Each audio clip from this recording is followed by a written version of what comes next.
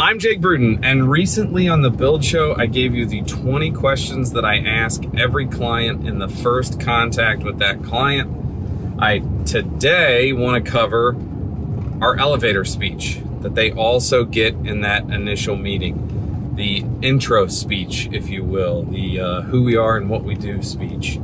Let's talk about that now.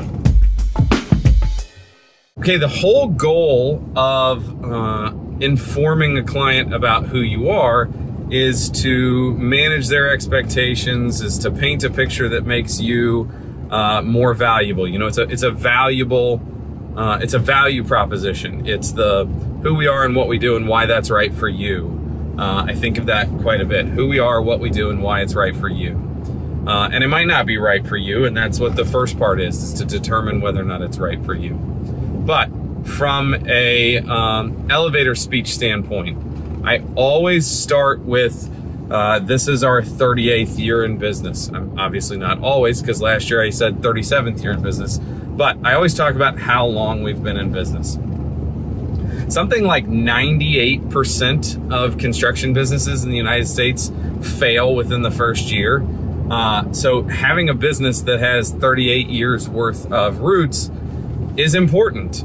You should think it's important as a potential client. You should go, okay, they haven't screwed up bad enough in 38 years to put themselves out of business.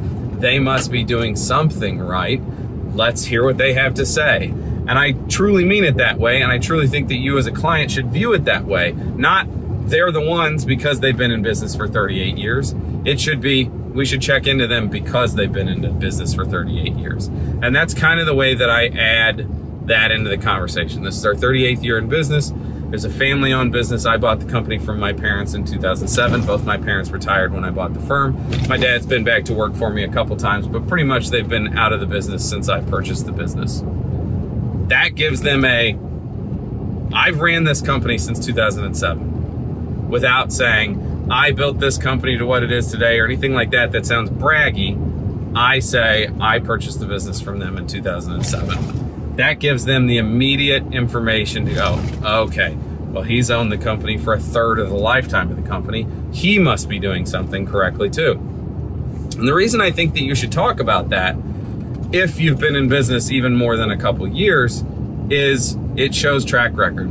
If you're new, if this is a new business, you should probably talk about how long you've been in the industry and avoid saying this is our 6th month in business. You should say, you know, I've been in the industry for this long, we've been involved with the industry for this long, this is our expertise sort of thing. You change the value proposition there. You could talk about how you're interested in new and innovative techniques, and because you're new in the business, those things are easy to apply. It might be more difficult for me or for someone who's been in business for 40 years to say, we're innovating. Now, I can make that argument based off of track record over the last few years, so I don't think it's the same thing, but there's a different spin that you can put on things that is honest and legitimate at the same time. You just change your value proposition for that aspect of how long have I been in business. I always talk then about growing up in the business. You know, I started working for the company when I was 12 years old.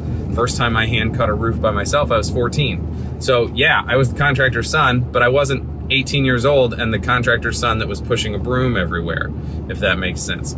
I was actually getting legitimate construction experience. And so I choose to look at it that way. And I choose to sell it to people that way. I've been doing this long enough to understand what's right and wrong, or at least have an informed position on most things. I then go on to talk about, I have a degree in art and architecture. That gives me the ability to say, hey, this aesthetically in a classical environment would be better. You know, this would be the aesthetic application for this. This would be why I would recommend X. I also always tell people, look, I'm not married to you, I don't live here, and I'm not paying for it. So I will give you my opinion, and if it's aesthetics, you have the ability to make a change or to disagree, and I won't be offended. You don't get to disagree on efficiency or durability or methods of construction that have to do with structural issues or code things like that. But always on aesthetics, I will give you my opinion, but I will not be upset if you do not take it. And then I talk about our firm as a whole, what we want to do. We want to build custom homes with 3 criteria. They need to be efficient, durable, and architecturally significant. And I always say architecturally significant. It's pretty pompous-y. What I mean is pretty. Because we're building for the future. We're building 500-year houses. We're building 200-year houses, however long they are. We want them to stay around. And if you think about the difference between a historic home and an older home is basically who cares about it. If the house is really old but nobody cares about it, it gets bulldozed. If the house is really old and people think it's beautiful or they enjoy living there, then chances are they're gonna wanna preserve it and save it and not waste the materials and effort that we put into it.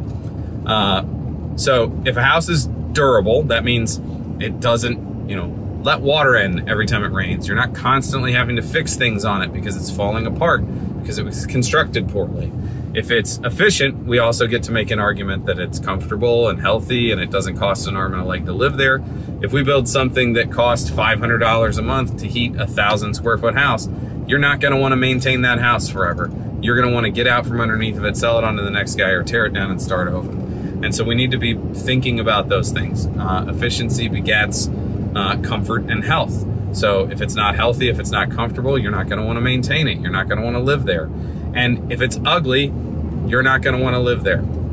I realize that aesthetics are totally up to each person. You can decide whether or not you think something is pretty for you. But we have a good baseline for historically things that are interesting, that are beautiful. We can vary from that and experiment and find things that work. Or we can just say, no, we're not painting the front door pink and the outside walls black on your colonial house. It just doesn't make sense. So we talked about how long we're in business. We talked about me and how long I've owned the business, my education. We talked about the goals of the company. Then I go on to talk about what working with us is like. I start with a pre-construction services agreement where we're gonna help you through the design phase. We're gonna be a checks and balances system for the architect. We're gonna provide you with pricing and timeline and a full scope of work so that if anybody wanted to bid the house, they would be bidding apples to apples against us, and we would all be bidding the same thing so that you can see pricing is pretty fair, pricing is pretty average across the board. Now, that pre-construction services agreement, I sell that as I'm not asking you to sign an agreement to build your house before we even have the plans in place to build your house and you have a final price. It also keeps me from needing to bid things for free. Our time is not free. You don't go to the doctor and when the doctor tells you, no, I think it's in your head, you're not really sick, you don't need anything from me, he doesn't then not charge you for the consultation. We should be getting paid for the work that we do. So we get paid for pre-construction, but I don't ask you to sign a construction contract right off the bat because not all the information's there.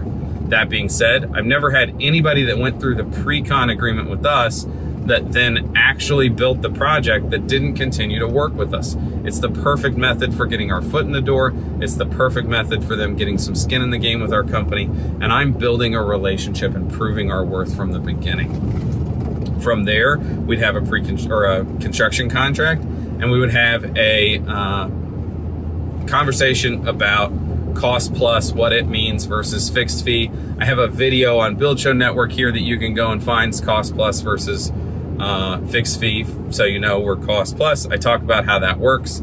I talk about our deposit process, how you have to have skin in the game to get on the schedule.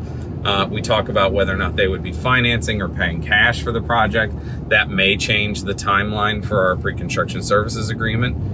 Some people have more cash on hand up front, some people don't. So we're a little flexible with how we bill out for some of those things, but we still get paid for all of those. The next one we talk about is timeline.